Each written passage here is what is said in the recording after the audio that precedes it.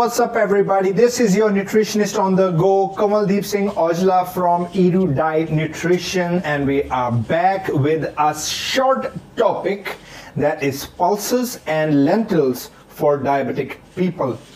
This is going to be a very short video because most of the pulses and lentils are generally made up of complex carbohydrates. Now there is one very interesting thing when you check the composition of pulses.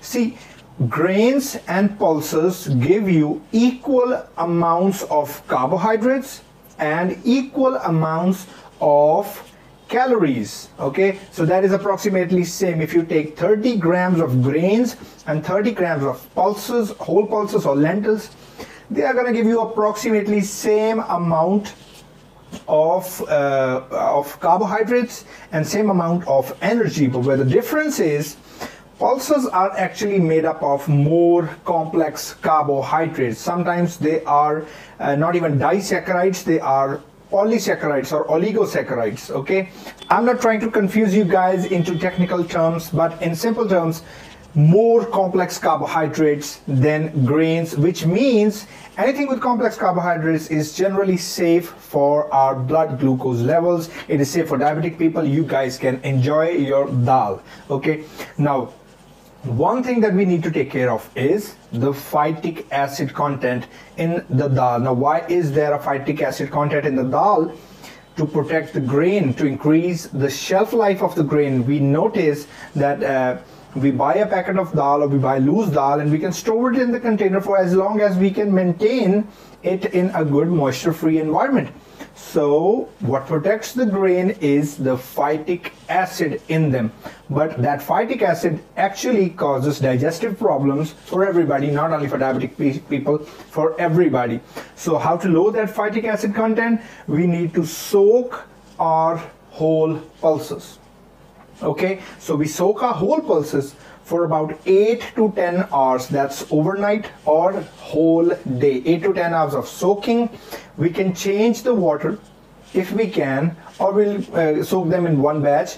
But before cooking, we need to change that water. We need to discard the water that was used for soaking and use fresh water when we are going to cook these dals. So the dals will become more palatable, more digestibility, and they will be easy on your stomach.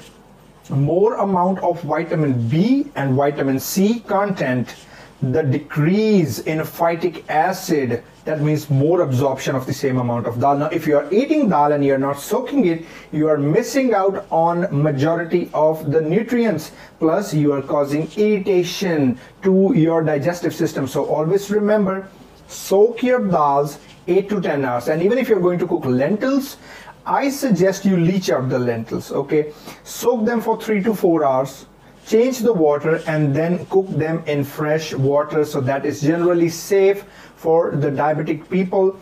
Try to choose more pulses and lentils for proteins and energy as compared to grains.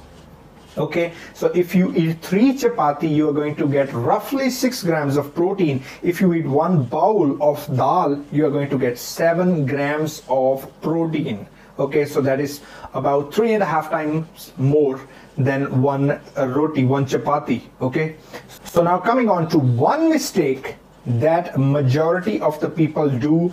So many dietitians and so many nutritionists and self-proclaimed nutrition gurus, they are going to suggest you go for soya. All right, soya bean in form of pulses, soya bean in form of chunks, soya bean in any form. Trust me, you do not want to consume soy. Now you might throw many researches at my face. They have high protein and they have this and they have this.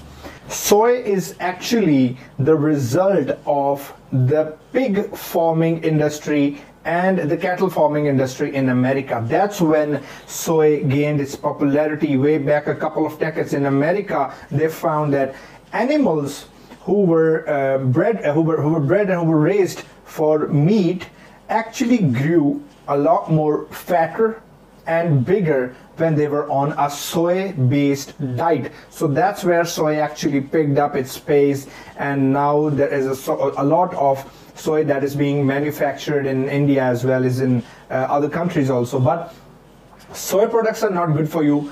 I will leave that in for another video. We're gonna dissect and bury soy one day in the next coming videos whenever I get time. But for now, avoid all the soy products. You can go on pulses and lentils and enjoy your meals. More protein, more fiber, more energy and complex carbohydrates so that they not harm your blood glucose levels. So enjoy your pulses and lentils, and I'll see you guys in the next video. Thanks.